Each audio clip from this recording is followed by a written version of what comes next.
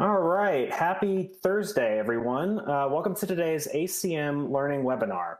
This webcast is a part of ACM's commitment to lifelong learning and serving the over 97,000 computing professionals and students who make up ACM's membership. I'm Matt Farmer, Senior Software Engineer on the Data Systems team at MailChimp, where I build streaming data applications on top of Apache Kafka. I'm an avid lover of all things open source and a maintainer for the Lift framework and the Dispatch HTTP library. For those of you who may be unfamiliar with ACM or what it has to offer, here's some more information. ACM offers educational and professional development resources that bolster skills and enhance career opportunities. Our members can stay competitive in the constantly changing world of computing with a range of ACM Learning Center resources at learning.acm.org. You can see some of the highlights on your screen now. ACM recognizes the role of computing in driving the innovations that sustain competitiveness in a global environment. ACM provides timely computing information published by ACM, including communications of the ACM and Q magazines. Access to the ACM Digital Library, the world's most comprehensive database of computing literature.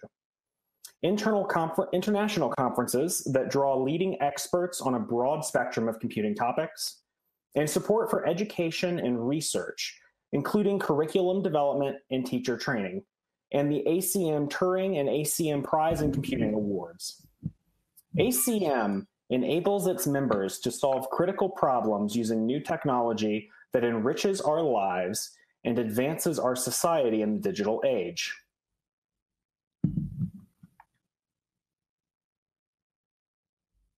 Before we get started, I'd like to quickly mention a few housekeeping items shown on the slide in front of you.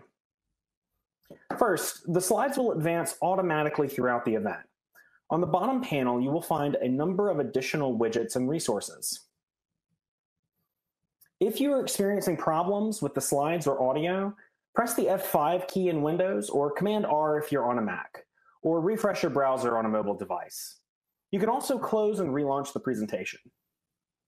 To control volume, simply adjust the master volume on your computer or device. If you have questions during this webinar, please type them into the Q&A box at any time and click the Submit button.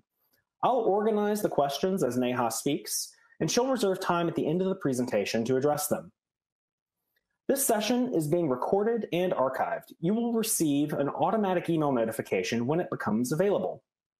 Check on the learning.acm.org website for updates on this and other upcoming webcasts. Finally, at the end of the presentation, you'll see a survey open on your screen. Please take a minute to fill it out to help us improve our webinars. You may also open the link to the survey at any time from the resources window on your screen. In addition, you can use the Facebook and Twitter widgets at the bottom panel to share this presentation link with your friends, as well as tweet comments and questions using the hashtag ACMLearning. We'll be watching for your tweets. We also have a new community discourse page to continue the discussion after this webcast, including questions we won't be able to get through during the Q&A session. Today's presentation is Journey to a Real-Time Enterprise by Neha Narkhede. Neha is co-founder and CTO at Confluent, the company behind Apache Kafka. She's also the co-creator of Apache Kafka, and prior to founding Confluent, Neha led Streams infrastructure at LinkedIn, where she was responsible for LinkedIn's streaming infrastructure built on top of Apache Kafka and Apache Samza. She's one of the initial authors of Kafka and a committer and PMC member on the project. Neha, without further ado, take it away. Thank you for the wonderful introduction. I'm really excited to be here to do this talk. There's a little bit of background on what I'm going to talk today.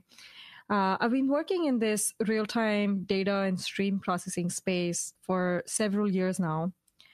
And as part of my job, I get to talk to companies that are completely digital and naturally data oriented. There are lots of those in Silicon Valley. But I also get to talk to a lot of brick and mortar companies that are transforming themselves into fully digital ones. And the common theme that I see in this transformation is the rise of real-time data and stream processing. And that's what I want to put forth in this talk today. I want to talk about a simple thesis that I'm witnessing here, and that is the birth of a new category of infrastructure software. And this new way of thinking about your data is not something we've had to do very often as an industry, right? If you've been here long enough, you've seen this kind of thing happen with relational databases and data warehouses and search engines. I think this whole area of stream processing and streaming platforms and what's happening with Kafka is going to be like that. And so the bold claim I'll make here that I'll support through this talk is that I think streaming platforms could be as big and as important of a technology as data warehouses and even relational databases. So that's what I'm going to dive into today, is this emergence of this new category of software and what it means in the industry and the world. I think we've seen a number of these categories emerge, before us, right? In the previous decades, there's been the whole relational database systems and business applications and dynamic web apps that it supported. We had data warehousing for BI and analytics. We had search engines, like I previously mentioned. And I think what we're watching now is the emergence of another category that might be as big as each of these. But then what's the evidence, right, that such a thing might be happening? Let's look at Kafka's journey thus far. It started with adoption in the Silicon Valley, where a lot of these digital companies adopted Kafka in the early days. And this journey started about 7 years ago. Not only that, over time, in the last couple of years, it has really made its way into the enterprise companies, and where today Kafka is used for supporting mission critical applications across really thousands of these big enterprises. Today, we know that about, even a third of Fortune 500 uses Kafka, and that is across 6 of the top 10 travel companies, global banks, insurance, telecom, and many more. And so everyone kind of knows that there's, something happening when a new technology makes its way this quickly into the mainstream market. And, what's powering all this is the emergence of what we're calling the streaming platform, right? This is what is powering the move from batch to real time. This is the architecture of these tech companies and these digital companies. And this is something we think is destined to be a major technology platform in the world. So what is the role of this streaming platform? From what I've seen, it is to sit at the center of a company and be able to interconnect all the microservices, capture streams of events from applications, connect data systems, and do all this in real time and at global scale. A streaming platform is what allows a company to tie all of its data together and really have a central nervous system that represents everything happening in the business in real time. So let's look at, why there's so much momentum built around this new category of technology and what problem is it really solving? What's leading to its need? To understand that, I want to start by looking at the world that some of us might find ourselves in. I call this the pre-streaming world. The pre-streaming world is complex. Data is stuck in legacy systems in various silos. There are lots of these point-to-point connections as a result, and that makes your data architecture brittle and lossy. Data moves around in bespoke batches. It's processed in a batch fashion.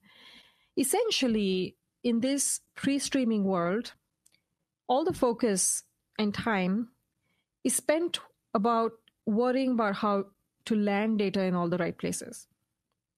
But that is focus and time taken away from building responsive, event-driven applications that really model how digital businesses are run. And I want to just make it clear here that this isn't just about moving away from batch to real time, it's also about simplicity and agility.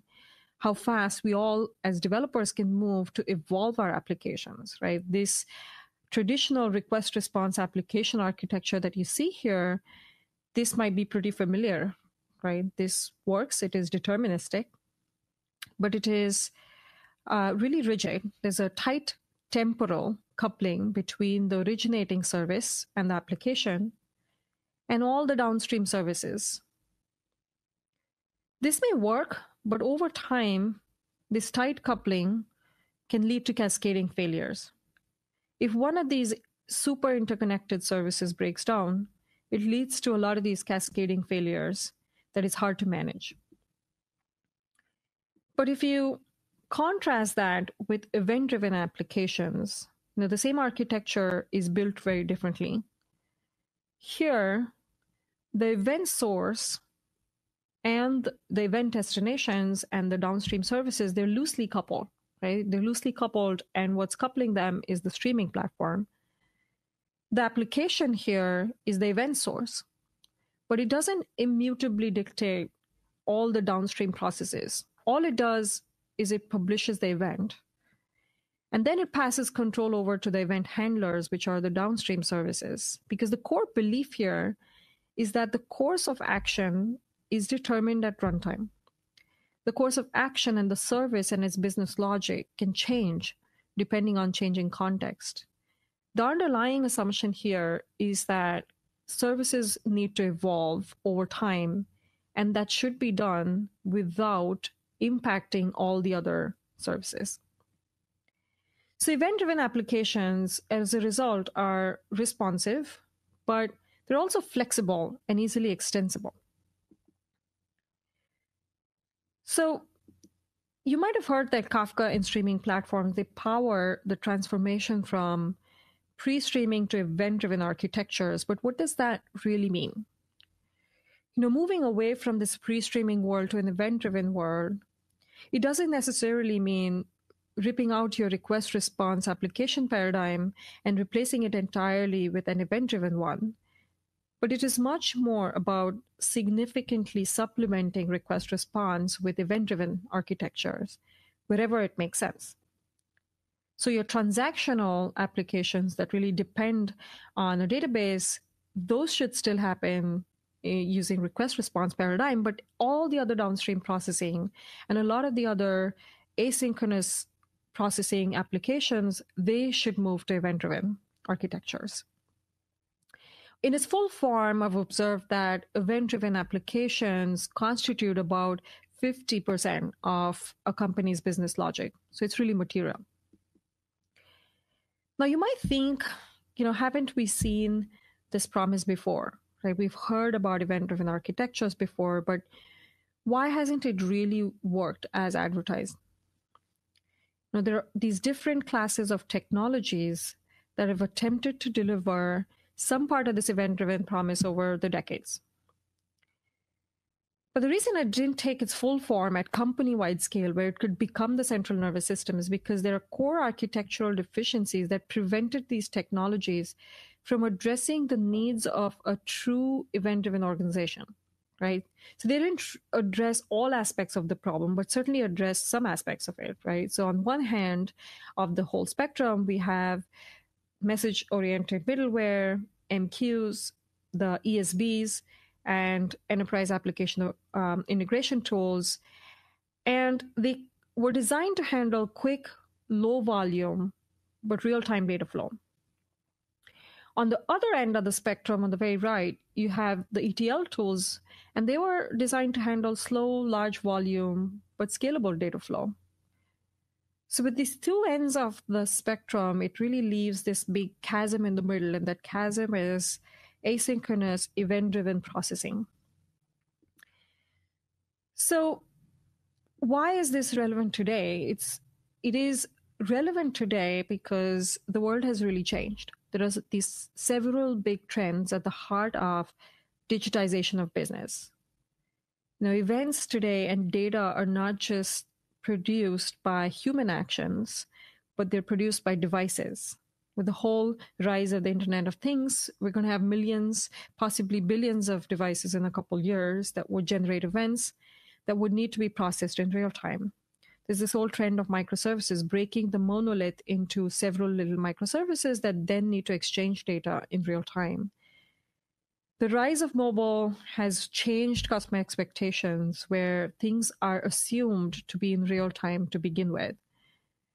And machine learning and the rise of machine learning applications, even though we're pretty early in that cycle, really relies on a strong foundation of data integration that is both real-time as well as complete. So the problem is the last generation solutions were fragile and manual, but they didn't really scale to the needs of these big trends, which lie at the heart of the modern digital business. But that is what we wanted to solve with Kafka when we started 7 years ago. We imagined the existence of a modern, global, self-service, cloud-ready data system for the event-driven organization. So then what is needed to make this transition to an event-driven architecture if you believe in one? I want to make it clear that it isn't just about adopting a different technology, but it is about changing how you think about data in your business. It's about making a fundamental shift to event-centric thinking, where you're continuously capturing, assessing, responding to streams of events that matter to the business. And this is a really different way of thinking of your data. And it starts by being clear about what an event is. The simple definition of an event is just that something happened that mattered to your business, and it's really that simple. Businesses are constituted of several different types of events depending on what that business is, right? So there are all these examples from different types of businesses. There's a sale and a shipment. There's an order and an invoice. There's a trade happening. And there's some aspect of a customer experience. And if you look at all these examples, you'll realize that these are things that should happen all the time. So these are events that are continuous. These are events that are streaming in nature, and they are infinite by nature. And so the thing to question here is, why shouldn't we capture this data and respond to it in the moment as it arrives and treat it as a series of events versus a static pile of data, which is how we've been conditioned to think of data so far. So to make this concrete, the definition of an event is just that it's an immutable record that records something that has happened at some point in time. And so going back to, my recommendation of changing to event-centric thinking, this idea of capturing your data stream of events and representing changes in state is really fundamental. It's at the heart of distributed systems. It's at the heart of the concept of data replication, and it's at the heart of stream processing. And the bold claim I want to make here is that all your data in a business can be thought of as streams of events, whether it's database change logs or business events, like the examples I showed earlier, or a combination of the two. The reality is you can represent, if you wanted to, all your data as a stream of events. And how does this practically just relate to how a business works? Well, a business is just a series of events and reacting to those events. Now, to show you a couple of examples of organizations that are rapidly transforming themselves into event-driven ones from various, walks of the industry, my favorite example is that of the Norwegian Work and Welfare Administration and their Life is a Stream of Events initiative. Their vision is to put event-centric thinking into practice for the welfare of all 5.2 million citizens of Norway. Their vision is to make the government work for the citizens proactively and in a timely manner. They don't want citizens to worry about, these big life events and all the things that have to be done manually across the different departments to get the relevant benefits. What is their solution? They're putting Kafka at the heart of this event-driven government organization. Each of these life events that you see here, they trigger a message in Kafka that triggers a whole bunch of downstream event-driven applications and processes that constitute a whole bunch of benefits to the organization, from reducing welfare crime in real time, increasing efficiency of how quickly citizens get the benefit. NAV's vision is to be a model for all governments around the world, to put event-centric thinking into practice, to really contribute to the happiness and welfare of all citizens in real time. So that's from an example from the government. The next example I want to show here is Audi and Audi's connected car initiative. Their vision is to collect event data from about 850 sensors from every car's onboard processors and use that data to power several functions that are critical to Audi. This ranges everything from identifying issues with cars sooner and notifying the driver, preventing losses from returns or costly repairs, as they will be able to detect all the issues and track them sooner. Also alerting drivers about obstacles in the road so they can save time and avoid accidents. And longer term, also enabling Audi to really learn about how their cars behave and provide insights into how drivers are using them. So all that data can later be used to inform their future service and product offerings. Audi has selected Kafka as the streaming backbone for this entire unified platform for not just Audi, but the entire Volkswagen group of connected vehicles. Now, the interesting thing is data will be collected from these cars using an MQTT-based proxy. It will be streamed in real time across several regional hubs throughout Germany over the cellular network.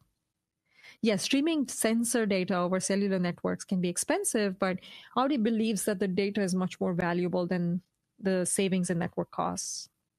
So beyond Audi, I see this trend of capturing streams of events and really changing how the business works across the board in IoT.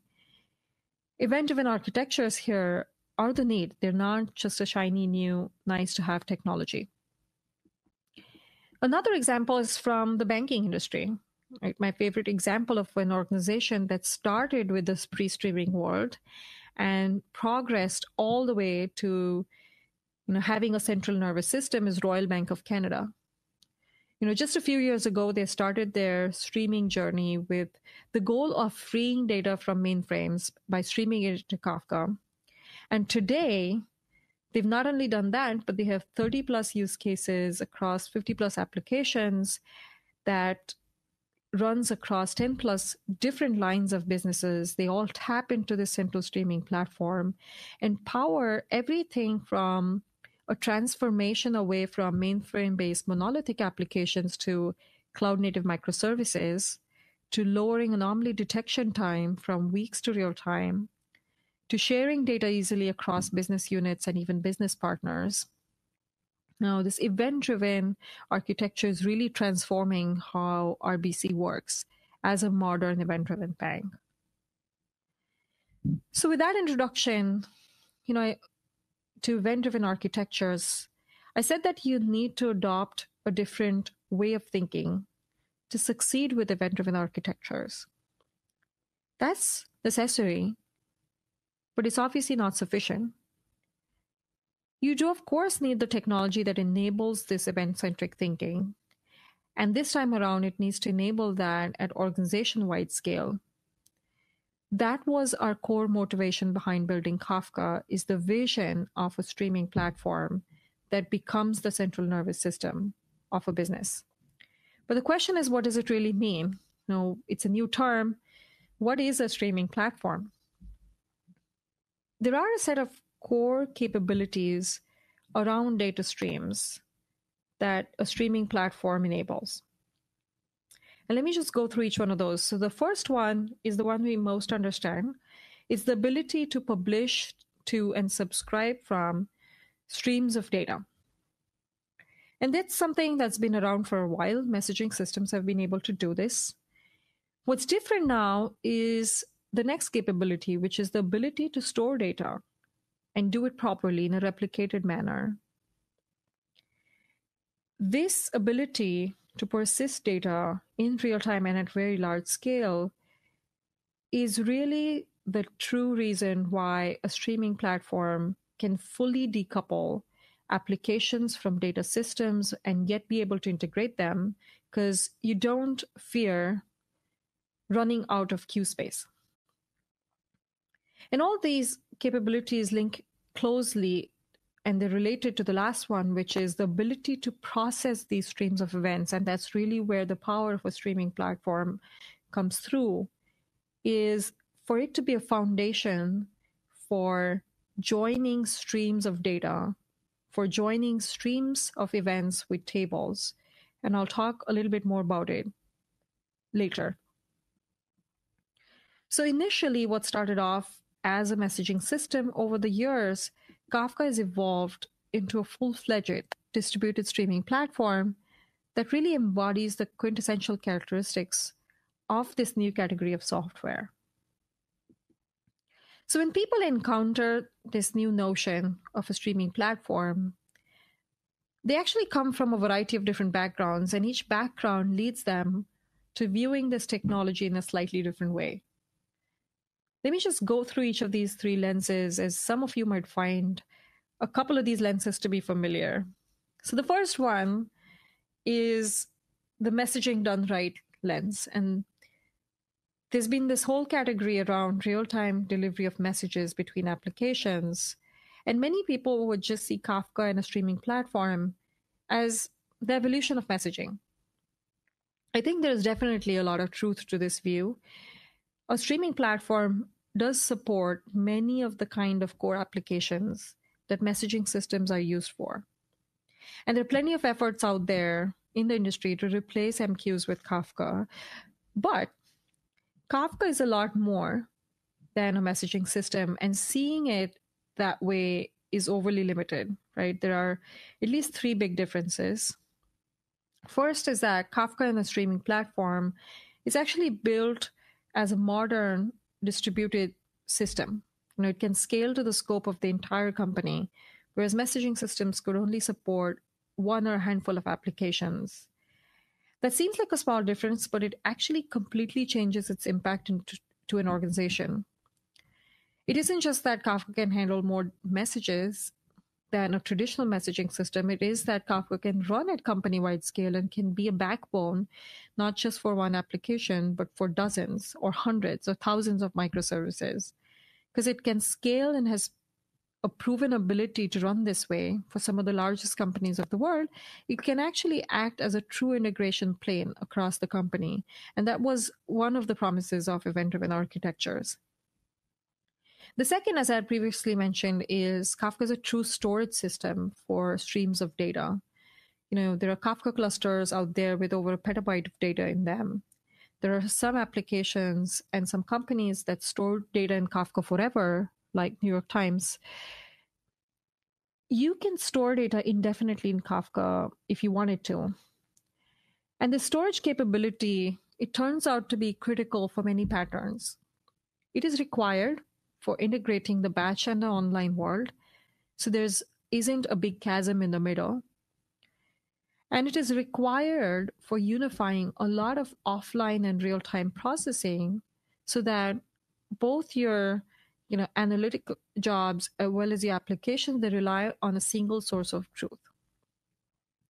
And the final capability and the reason Kafka is way more than a MQ is that it has the ability to support rich stream processing kind of applications. Not only is this possible through the native Streams API in Kafka, but a majority of stream processing systems are specially built to work with the streaming abstractions that Kafka provides. And they really only provide their full capability when used with Kafka or something like that. So the second lens is the Hadoop-made fast lens. this lens suggests that you can view a streaming platform as kind of a real-time version of Hadoop or a data warehouse. There is actually a lot of truth to this view as well. After all, a data lake or a warehouse, just like these two categories of technology, Kafka can act as a place where data comes together from across the organization. And now Kafka also supports a kind of rich SQL layer that you have come to expect from a data warehouse or Hadoop. It's called KSQL. The key difference between Hadoop and Kafka is that whether it is queries, jobs, or applications that run against Kafka, they're most naturally built to update continuously with every single event instead of in a batch fashion. So to show you an example of KSQL,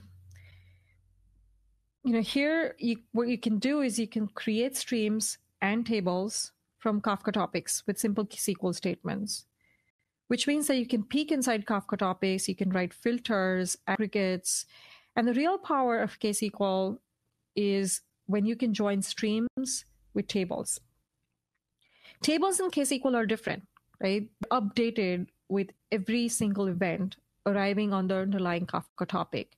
And that's the key difference between Hadoop, data warehouse, relational databases, and Kafka is this notion of a continuous query where you push streaming data as it arrives through a query versus the reverse, which is issuing queries to update views.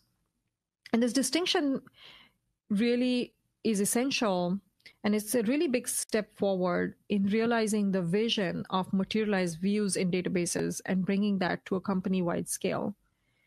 KSQL and Kafka are designed to produce streaming materialized views that are updated with every single event, unlike in databases where you have materialized views, but you have to read on the query, and that is really inefficient for a database.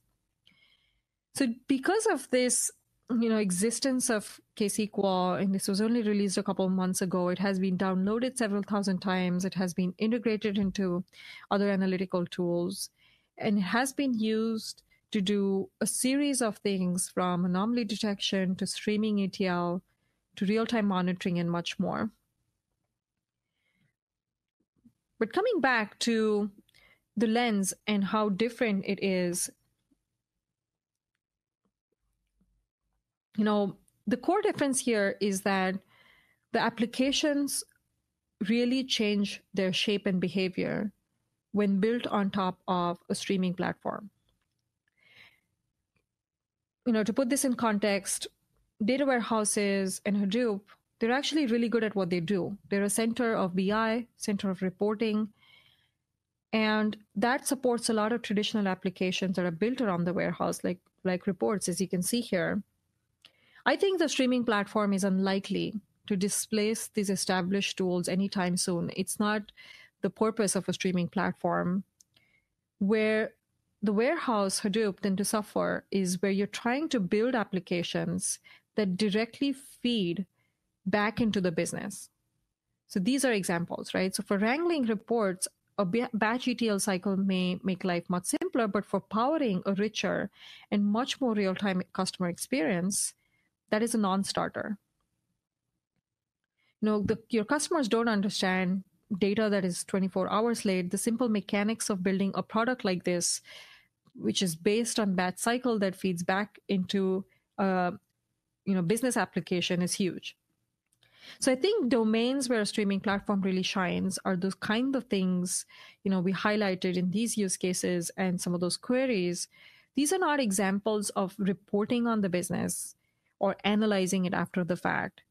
These are examples of applications that power a real-time business. So that brings me to the last and final lens for viewing a streaming platform, which is about ETL and data integration. There have been a whole generation of technologies that handle data movement, right? I showed some of them on a slide earlier in the talk. We have ESBs and EAIs meant to solve application integration problems. You have ETL tools meant to solve data integration problems, mainly related to the warehouse.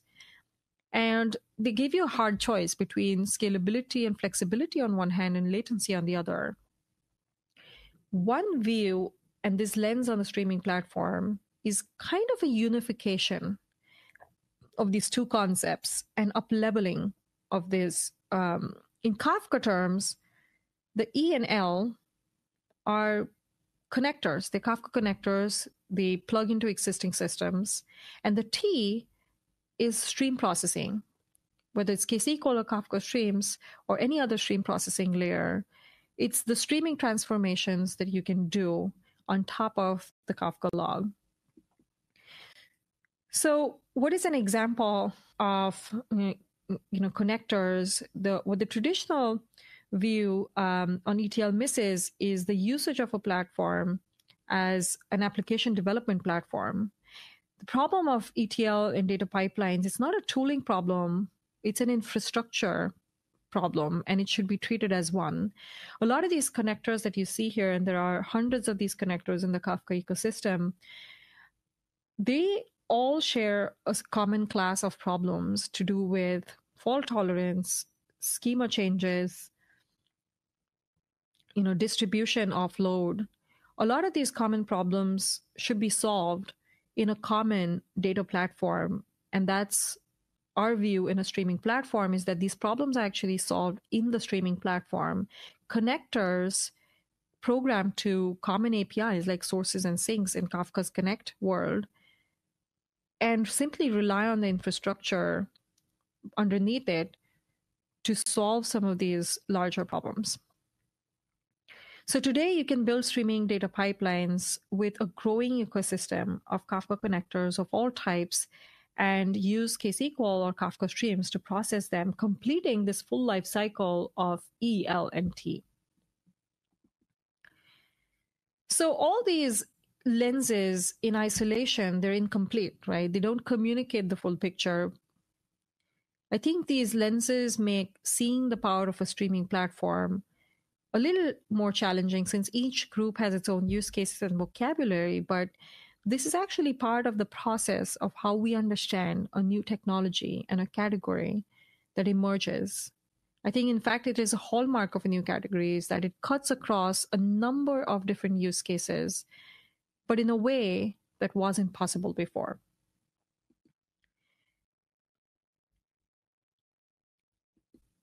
So as I said earlier, that this is the vision that we started Kafka with, is the notion of a central streaming platform that powers everything from messaging to ETL to stream processing, and really complements the relational database on one side, the data warehouse on the other, and a whole host of different data-oriented applications that rely on streaming materialized views built on the streaming platform. So if you believed in transformation to event-driven architectures, and if you understand what a streaming platform is, then in the last part of the talk, what I want to introduce you to is the fact that it is a journey, right? This transformation from a pre-streaming world to an event-driven world, it doesn't happen in one go. It is a multi-step transformation journey where in each one of these phases, you address some unique needs of your organization, and it has a role that an event streaming platform must fulfill.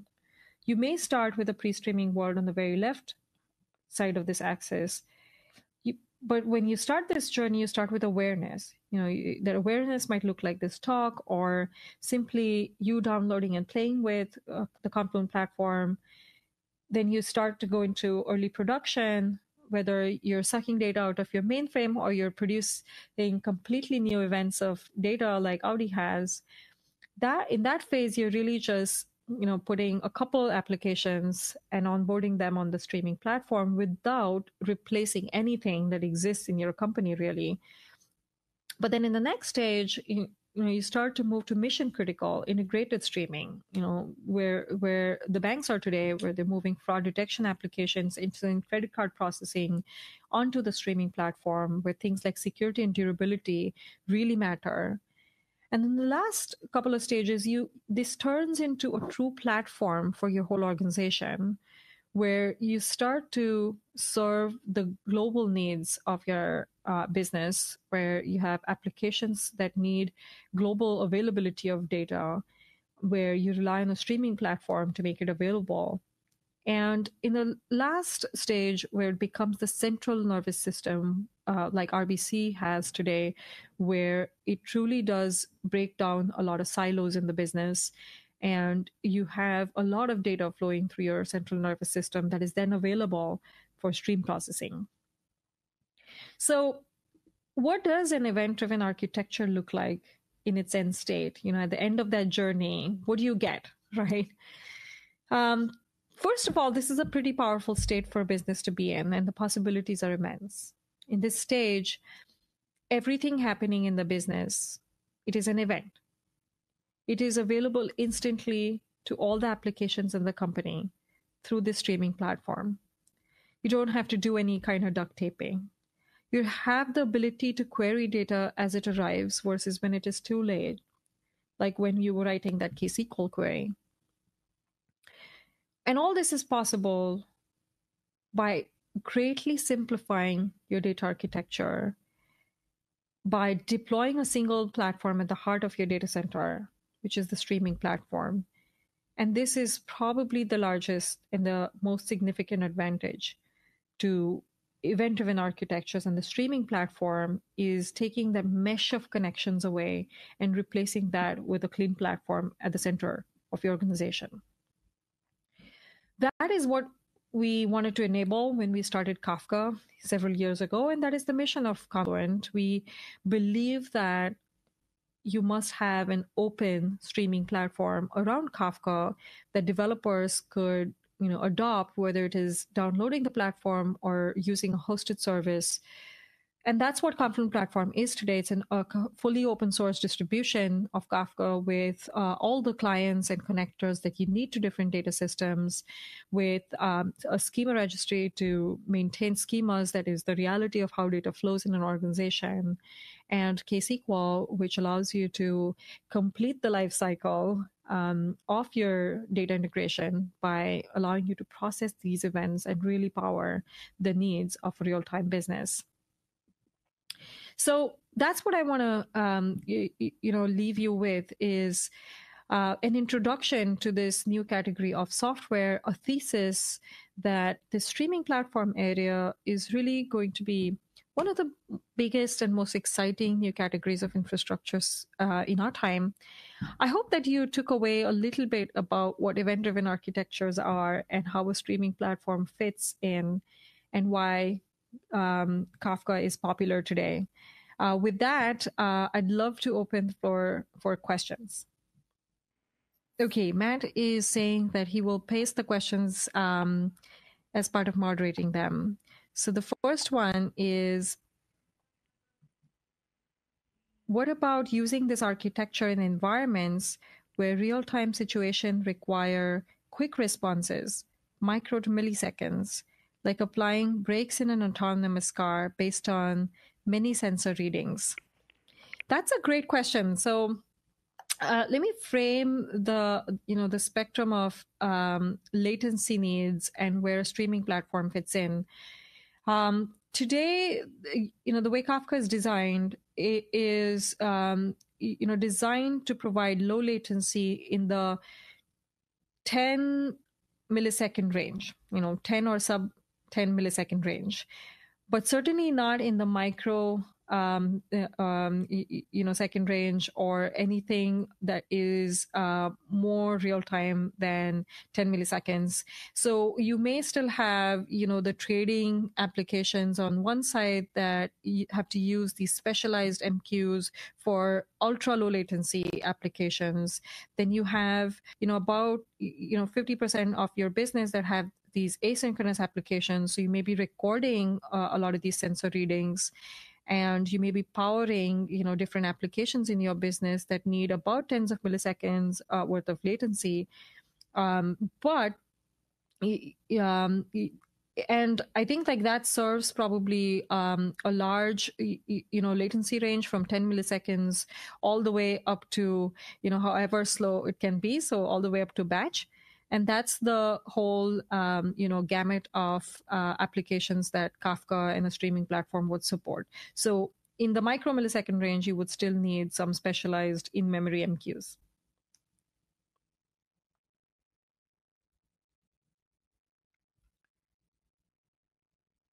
Okay, so let's see what the next question is.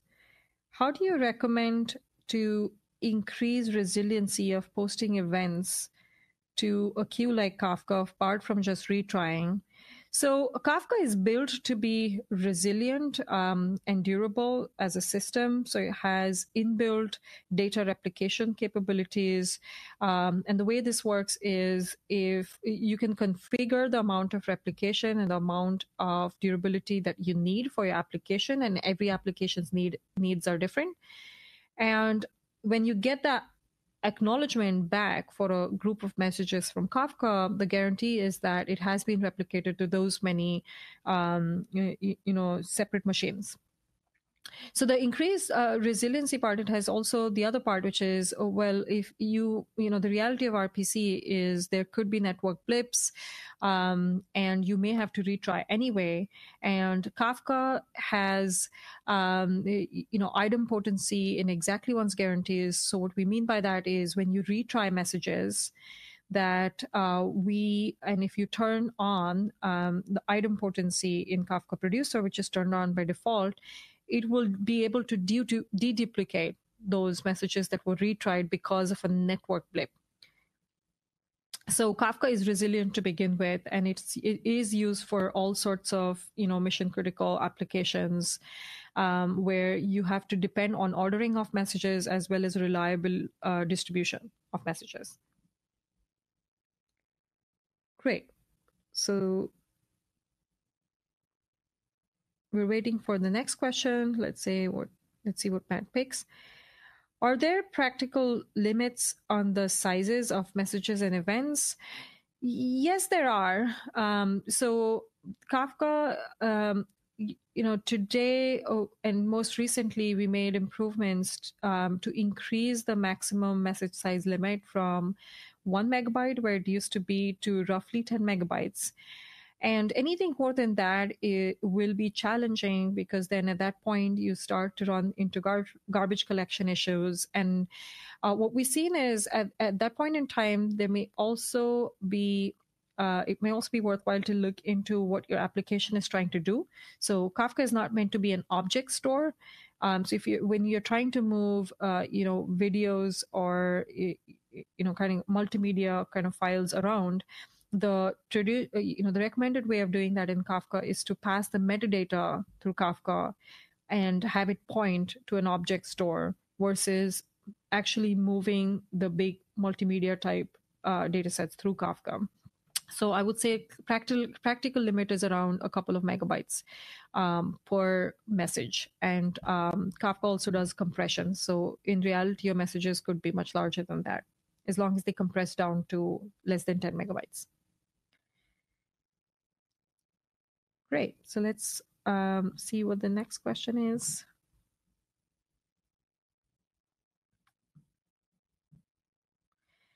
Can you briefly summarize what makes Kafka stand out from competing streaming platforms like Flume, StreamSets, NiFi, and MQ?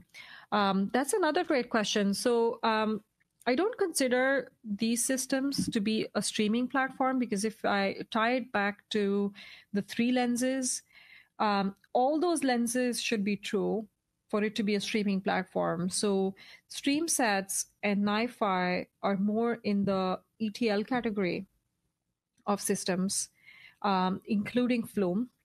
And MQ is actually in the messaging category of systems. So what is different between MQs and Kafka? I think we discussed the scalability, persistence, and it enabling stream processing.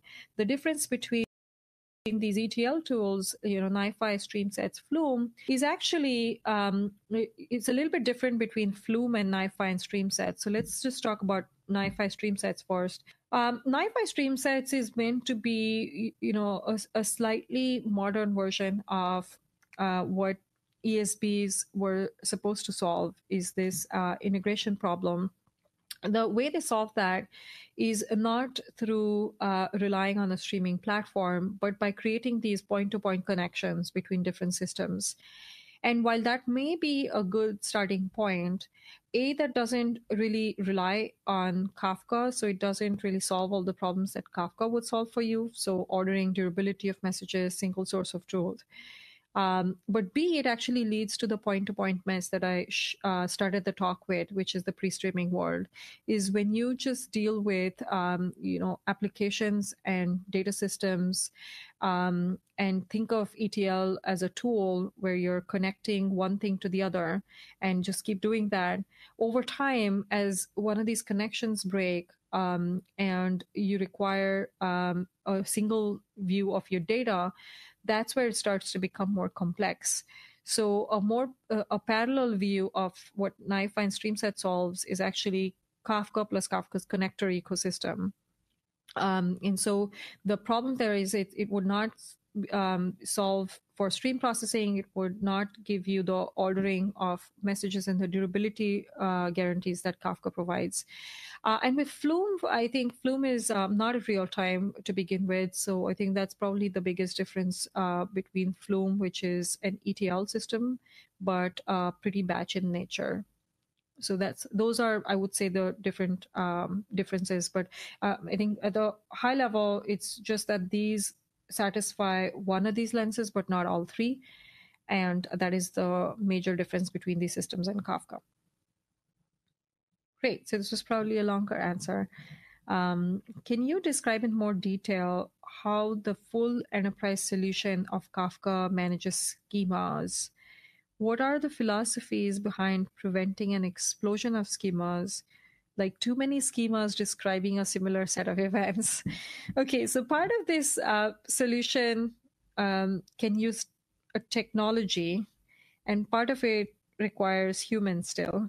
So the part of that technology should solve, and what Confluent Platform does, is that it gives you the ability to define schemas and also define how they should evolve.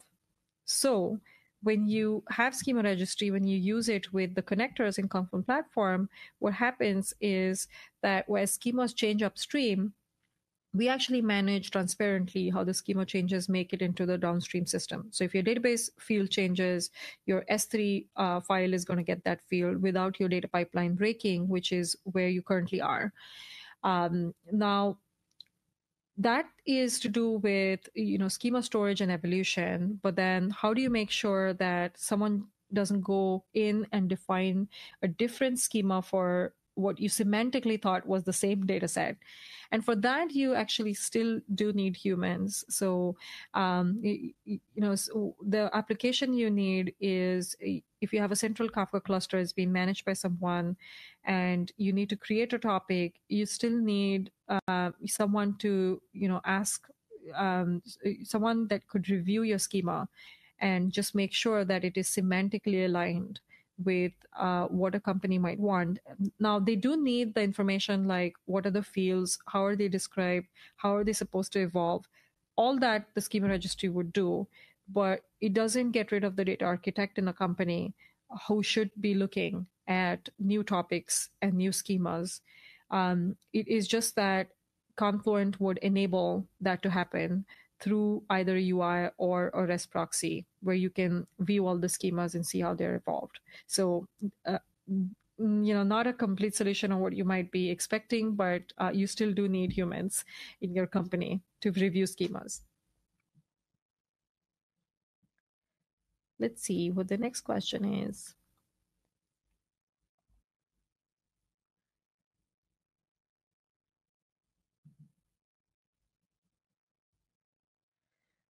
So brief thoughts on auditability, data versus logic version, and privacy like PII of data in the stream. So let me see if I understood the question and clarify what I think about these things. So brief thoughts on auditability. I think you need it, and that's what we're building in Confluent Enterprise. So what you will get is ability to define roles, ability to define access control lists based on those roles.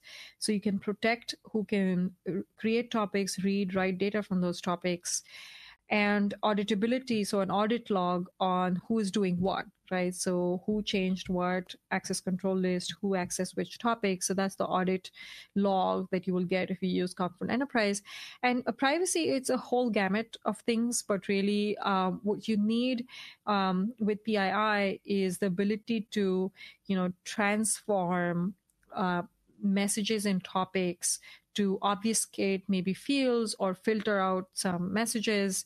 And KSQL, along with single message transform capability in Kafka connectors, actually allows you to do some of that, where even though you're capturing the raw event stream, before that raw event stream makes it into your application or before it makes it into a downstream system, you need to do some sort of ETL.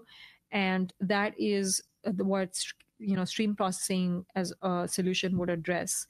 And that's basically what I think about how you can do auditability and how you can manage some of the PII kind of needs. And a lot of regulatory requirements are around security and access control, and those are all the features that you will likely get not in the open source version but in Confluent Enterprise.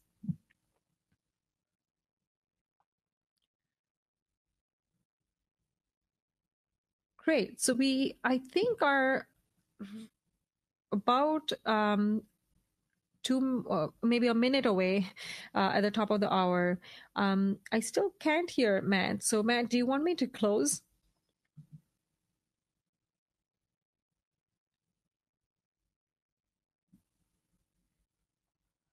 All right, everybody. I'll let Matt close. Yeah. Sorry for those technical difficulties. We are out of time for today. I'd like to thank Neha again. This has been a great presentation, and she did a great job answering those questions. Special thanks to everyone for taking the time to attend and participate. This webinar was recorded and will be available online in a few days at webinar.acm.org. You can find announcements on upcoming webinars and other ACM activities at learning.acm.org and the main ACM homepage at acm.org. Also, please remember to fill out our quick survey where you can suggest future topics or speakers, which you should see on your screen momentarily if it's not up already. On behalf of ACM, Neha, and myself, Matt Farmer, thank you again for joining us, and I hope you will join us again in the future. This concludes the webinar.